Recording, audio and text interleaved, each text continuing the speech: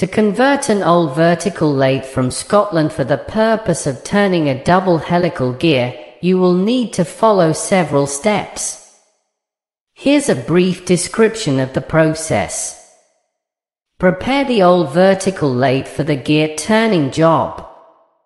This may involve cleaning, lubricating, and inspecting the lathe components to ensure they are in good working condition. Choose appropriate cutting tools for turning the double helical gear. Double helical gears require special tools designed to cut both helical gears simultaneously. Create or obtain the design specifications for the double helical gear you need to machine.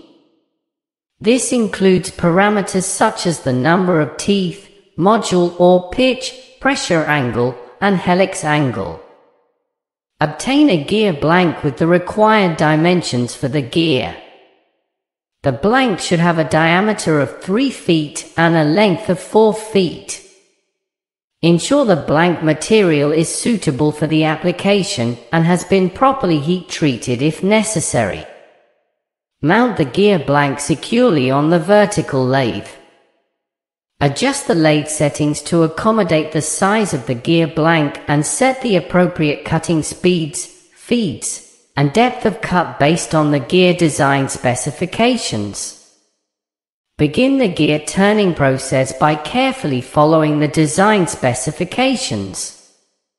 Engage the cutting tool with the gear blank, ensuring the tool is properly aligned to achieve the desired helix angle. Gradually remove material from the gear blank to form the double helical gear profile. After completing the turning process, if milling is required, transfer the gear blank to a milling machine. Set up the milling machine according to the milling operation required for the gear design. Use appropriate milling cutters to machine any additional features or details on the gear. If the gear requires an internal keyway, set up the vertical milling machine or a slotting machine to cut the keyway. Ensure the machine is properly aligned and secured. Use a suitable cutting tool to accurately cut the keyway to the required specifications. Final inspection. Inspect the machine gear for any defects, dimensional accuracy, and surface finish. Use precision measuring instruments to verify that the gear meets the design requirements. Once the gear machining process is complete, create a taken to convert the vertical lathe, perform the turning, milling, and keyway cutting operations.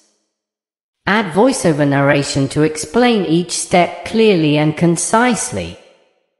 Remember to prioritize safety throughout the process by wearing appropriate personal protective equipment and following established machine shop safety guidelines.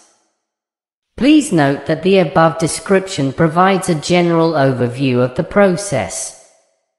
The actual steps and requirements may vary based on the specific lathe and machinery available, the gear design, and the machining practices followed in your workshop.